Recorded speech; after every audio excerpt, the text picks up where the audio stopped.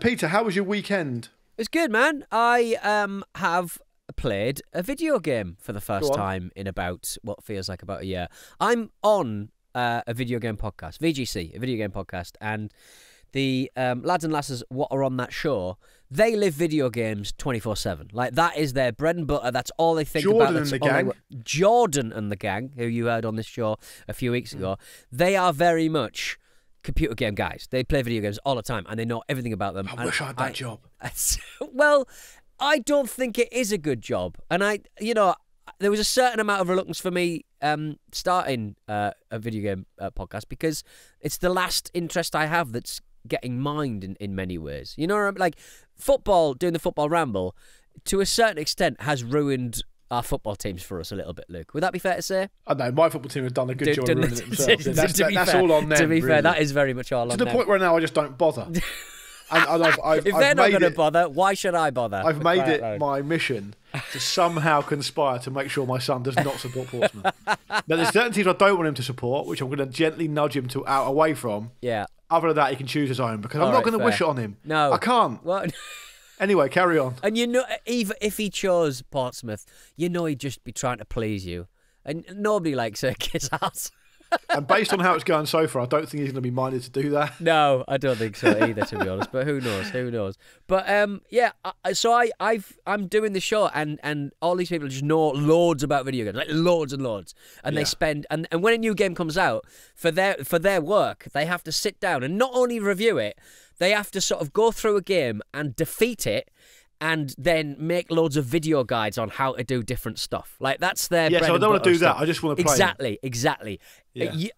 I think to be that methodical and be that organised and that kind of like across everything, it is not only writing, it's video producing, it's editing, it's presenting. There's so much stuff in it. Anyway, I don't know compared to them, I don't fuck all about video games. I thought I did. I read a lot about video games, but I never play them. And so I made the conscious effort the weekend to actually sit down and play a video game, which is good. It was a game. Which one was it? It was a game called Humanity, which is a little bit like the 80s video game Lemmings. Do you remember that? Yeah, I loved it. Mate, I used to play Lemmings all the time. It's a game called Humanity, where you play a dog that runs around and helps a load of people get from one place to another. They fall out of a trapdoor, much like Lemmings, and you got to get them to the end of the level. This is a Lemmings rip-off. Trapdoors and all sorts.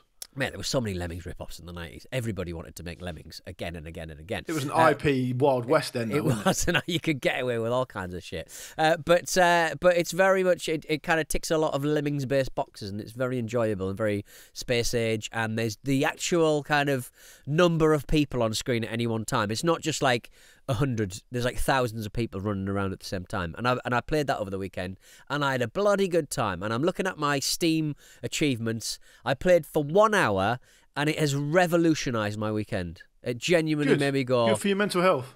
I think it is. I should play it, because God knows I'm not going for a run. I did try and, on Microsoft Flight Simulator, fly from Luton to Southend, for 10 minutes as well, but you must be the only player of that game to ever make that route. Yeah, do you reckon? Yeah. Do you reckon the stats are again? No one has ever done this combination of routes, making Flight Simulator even more boring by just moving aircraft from one airport to another, like empty flights. Yeah, just taxi. How long is the flight time? It wasn't long. It only seemed to take 10 minutes in game time. I don't know. Did you successfully do it? No, I crashed in Kent. That was terrible. Yeah. So for example, then I don't know much about this this kind of thing. If you went onto a Flight Simulator, and presumably they're really good these days, right? It's a good standard. They use Google Earth data, so everything's super accurate. Everything looks like it's supposed to look like, and it's the actual simulator itself, the plane cockpit and stuff. Oh yeah, massively. So if you chose to do London to Sydney, we're going Sydney. You'd stop at, say you stopped at Singapore or whatever. The London to Singapore leg, which is whatever, 13 hours. Yeah. Would you actually have to flight simulate in there for 13 hours? Yeah, I think you can speed it up if you want to, but it would be What's the point of that? It would it's be not quite a simulator, funny. Is it? It would be quite funny to kind of like have like stick it on autopilot, go to bed, wake up the next day, and then land it.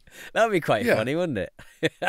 But the only difference between that and an actual plane would be you didn't have a co-pilot with you just to double check. Yeah, exactly. I mean, yeah, you just stick it on autopilot. I mean, I don't know whether there's like, presumably it's not like if you are using Boeing planes, they probably don't want to put into the simulator adverse conditions like, you know, a lightning strike or hijacking or something like this. Is there not security reasons why you shouldn't be detailing everything that's in the cockpit either? I think it's an open book now. You can watch some of these. The mentor pilot guy. He explains everything, and to be honest, I think it puts more people off because it's really bloody complicated. Yeah, there's too many things. I just don't. So to me, I understand the approaches to airports are different. And I understand that part of it, but I don't know why you'd want to be, cruising at a simulated altitude of 35,000 feet doing absolutely fuck all for 6 hours. Well, I don't know. It's nice. Is it a therapeutic kind of mental health thing, do you reckon? Maybe. I mean, Flight Simulator is one of the first kind of video games. I remember my mate's dad. Yeah, I had one back in the day. On the Spectrum. He used to sit there for hours playing. It was amazing. And yeah, the people must get, and also people who are training to be pilots. I mean, it's got to the point where, the cockpit looks like a 747 cockpit, and the buttons do exactly the same things. Yeah, but it's quite a niche audience. People who are training to be pilots. True. But I mean, I think the idea of I think learning to fly is probably more popular than we give. Have a bit of a go at 8-ball pool on your phone. A bit of a go on that. Yeah, exactly. That's what I play. There's a new game called I think it's all up only or always up or something, and it's basically this game where they've just put every 3D model in every 3D library, and they've just put it in the sky, if that makes any sense. Right. And it's a piece of shit, and all you do is climb, jump on all of these objects until you get to the sky. I think it's called Always Up or something. And this stuff is so unbelievably popular. And all of the assets, all of the little models that you stand on have clearly been ripped out of stuff, been taken out of video game libraries and stuff. Yeah, Only Up it's called, and it's basically just where a character just climbs as high as possible in the sky. And I think it got pulled off Steam because there was a load of 3D assets that shouldn't have been used, because you're being used illegally. Amazing. So it's pretty egalitarian now. People developing their own video games and stuff. I mean, this is some pretty weak sauce, but it's very popular. So I watched this guy called Dr. Disrespect playing it over the weekend. And he's as if that isn't your alter ego. I wish it fucking was. He's very well off. But he was a PUBG streamer back in the day, and he, I think, did he cheat on his wife? And I think that was a big furore a little while ago. And he's just kind of like he has a moustache and he wears a fake wig. And sunglasses, and he plays games all day. And I think I know who you mean. I wasn't sure that was his name. You will know who he is.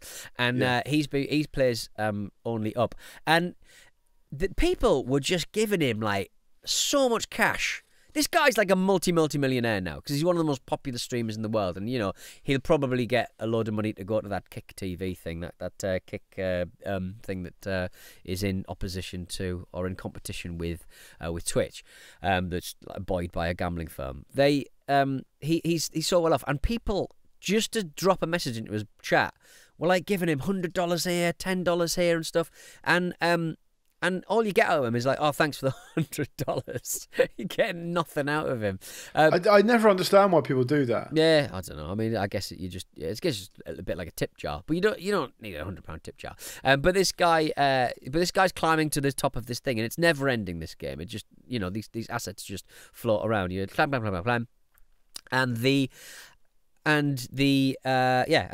up and about. You just climb, and when you fall, because the most popular streamers are quite aggressive men, they get really angry when they fall down in this game. And it's the perfect video game for streaming because men get angry, anger is money, and you become incredibly popular doing it. So I'm just sort of thinking, well, I mean, what stopped me? I mean, time, I suppose, and also, I don't think I've got enough in the tank. I don't think my antacids would handle it, to be honest. I get very bored even with my own anger after a while. I do. Do you know what I do find? I do find PUBG a really interesting thing to watch as well. I think it's I was thinking about this the other day, and I love watching snooker, right? And bear with me because this is a weird comparison. Yeah. But snooker is like, it's everything's familiar, but no frame is the same.